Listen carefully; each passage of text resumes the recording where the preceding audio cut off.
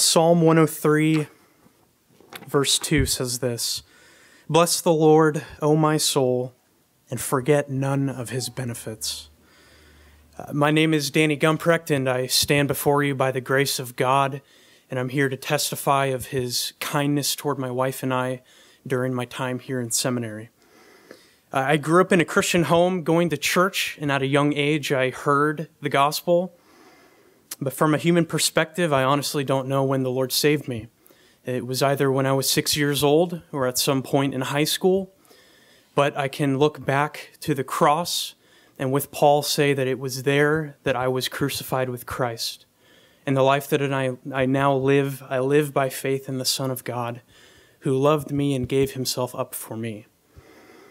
I am a debtor to God's free and sovereign grace. Growing up, I strongly desired to be a doctor, but going into my sophomore year of high school, I was challenged by an individual to pray and honestly consider if the Lord wanted to use me for ministry. I openly and honestly prayed, asking for the Lord to direct me and to use me however he would want, and this produced a complete reversal in desire. I began to desire pastoral ministry and to preach. Soon after that, I was directed to the ministry of Pastor John MacArthur, and I just began to devour his sermons. I also began to attend a church pastored by a TMS graduate back home in North Carolina, and I was blown away by his preaching. It was so clear, so accurate, and so biblical.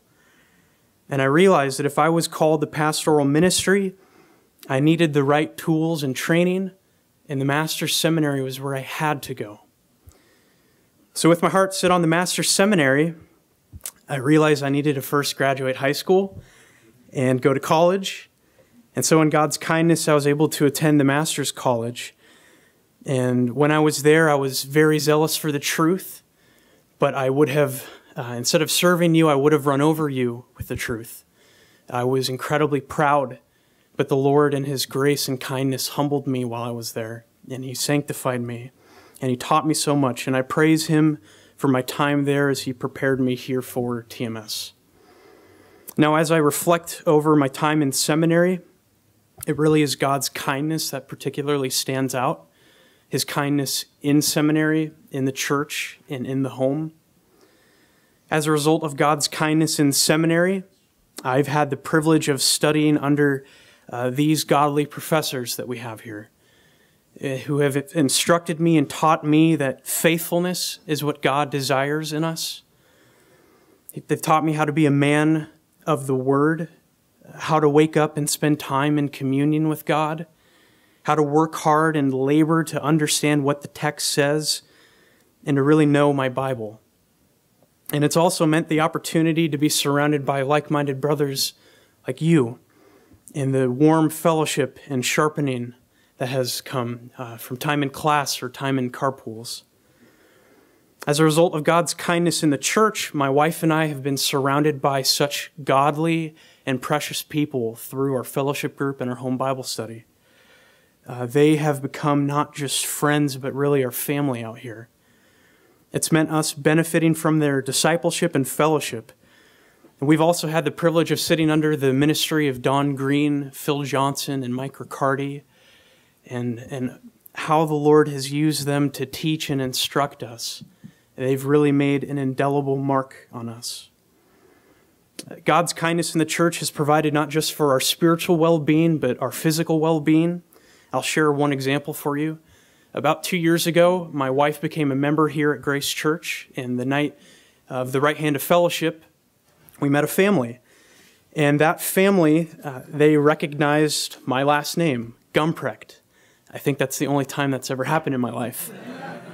But the wife, she asked if I was related to Dr. Don Gumprecht, and I confirmed that I was.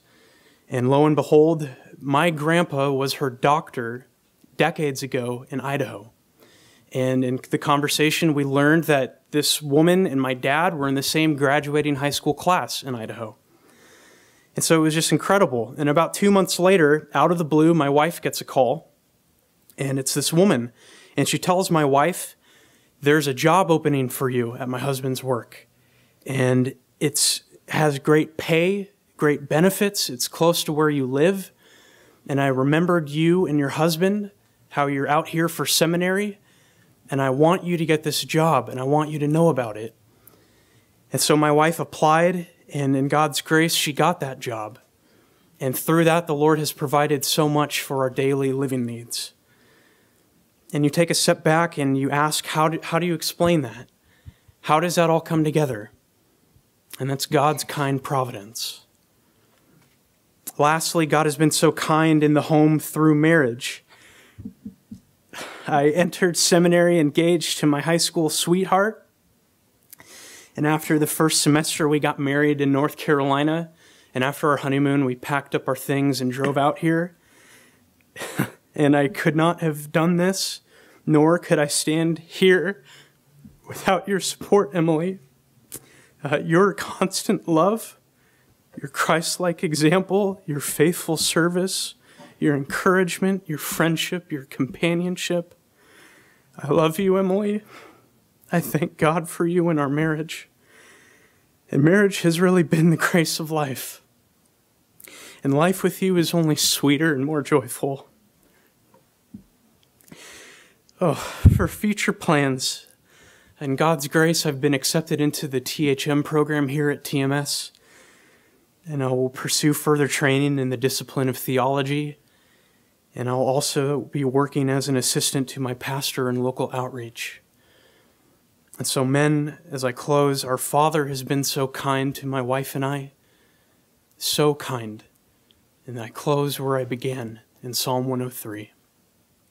Bless the Lord, O my soul, and forget none of his benefits. Thank you.